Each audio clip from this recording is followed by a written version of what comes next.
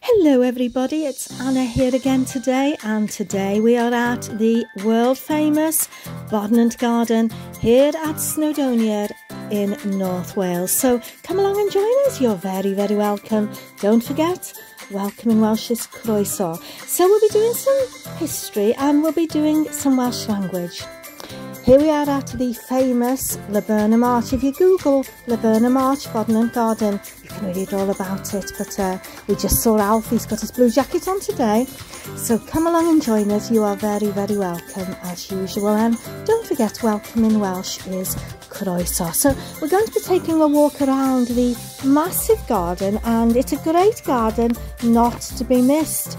Bodnant Garden is perched above the River Conway, and it has views across the valley to the Snowdonia National Park. So this is a National Trust property, and there is 80 hillside acres of Bodnant Garden, spanning Italianate terraces, meadows and woods, riverside gardens, and more than 250 years of horticultural history. It's home to plants from around the world and champion trees and botanic collections. So we can enjoy daffodils and all sorts of flowers in spring, and roses, water lilies and wildflowers in summer, and rich leaf colour in autumn, and a stunning designed winter garden. It's open all year and it's very fascinating. And again, this is one of the places that we brought our children to from a very early age. It's so beautiful and well worth visiting. So Bodnant Garden in Welsh is GARDD BODNANT, and is, like I said, a National Trust property based near Tal Y Cafn in Conwy, North Wales, overlooking the Conwy Valley towards the Carneddau Mountains. Now, it was founded in 1874 and developed by 5 generations of one family, and it was actually given to the National Trust in 1949. And they continue to open new parts of the garden. We actually visited a place, was it last week we went? That was brand newly opened really. We'd never been there before. Look at that waterfall. This is a very peaceful place to walk by and sit, and this is the area that we've never been to before, and it's further down right at the far end of the garden, and it was so romantic and so peaceful. We had our lunch here at this spot actually, and each time that we've gone over the years there has tended to be newer places of the garden open, so it's always good to keep going back really. And starting in April you get the, look at this, I was in the maze here, and it's not very big, but I nearly got lost. I'm terrible in mazes. I can't go round with Alf, and I can't go round with our children either. I don't like them, I guess. But here wasn't too bad because it wasn't really it wasn't grown with all the leaves and everything yet. I mentioned earlier how Bodnant Garden is really famous for its LABURNUM Arch, which we saw right at the start where Alf was underneath wearing his blue jacket. And this arch is actually the longest in the United Kingdom and flowers in May and June, and it's a very beautiful time to be going round about now to see that. And the garden is also celebrated for its link to the plant hunters of the early 1900s, whose expeditions formed the base of the garden's 4 national collections of plants. So going to the history of the garden and what it's all about, basically the garden's founder, who was called Henry Davies Potchin, was a Leicestershire-born Victorian industrial chemist who acquired fame and fortune inventing a process for classifying rosin using soap, turning it from the traditional brown to white. Anyway, he became a successful businessman, a mayor, and brought the Bodnant estate,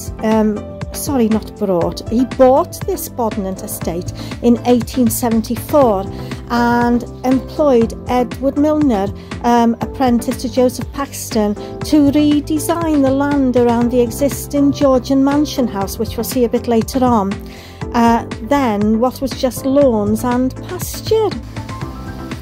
And together, Potchin and Milner re-landscaped the hillside and valley, planting American and Asian conifers on the banks of the river to create a place where stream banks flowed to create a woodland and water garden in the valley, in the style of the garden designer of the day, William Robinson, in his book called The Wild Garden.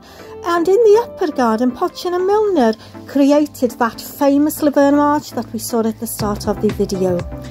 The development of the garden then was continued by Henry and Agnes Pochin's daughter, Laura McLaren, who was the Baroness Aberconwy, who married Charles McLaren, who was the first Baron Aberconwy, and Laura, like her mother, was a campaigner for women's suffrage and founded the Liberal Women's Suffrage Union.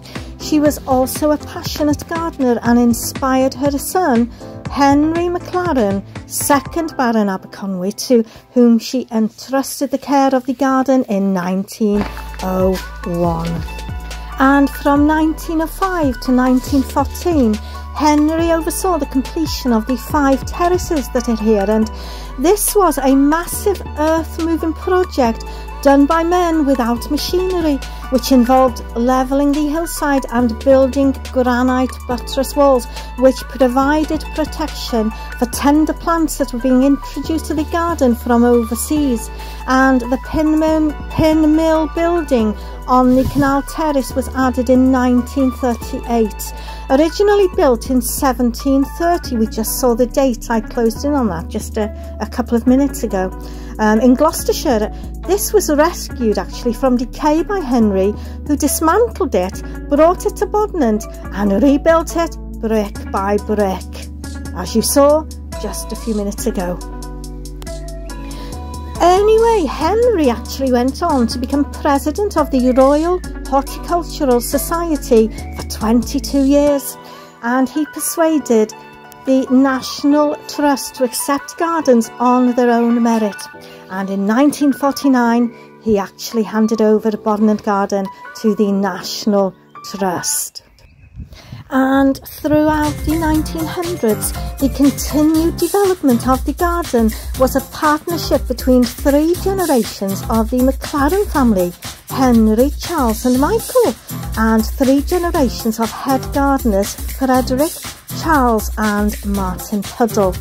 Like his father, Charles McLaren became president of the Royal Horticultural Society in 1961.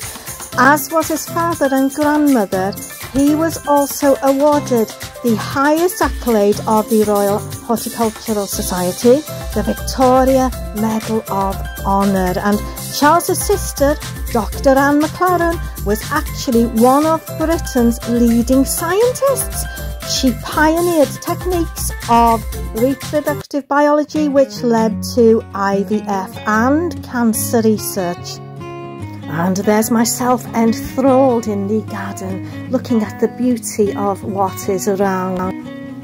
And back to present day, Charles's son Michael McLaren inherited this property in 2003, and he is a practicing barrister and continues to act as garden manager.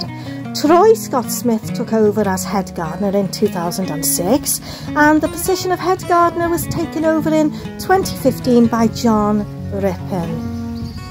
The Italianite mansion that we've seen, and I think we may see again in this video, was built in 1792 by Colonel Forbes. He actually built it. It's called Bodnant Hall, and he built it to replace an earlier house and developed this parkland around Bodnant Hall in English landscape style. The Bodnant estate is predominantly agricultural, with some woodland and a few lakes, and also has some mountain land in Snowdonia. The main part of the estate lies on the east bank of the River Conwy, centred on the Eglwys Bach Valley.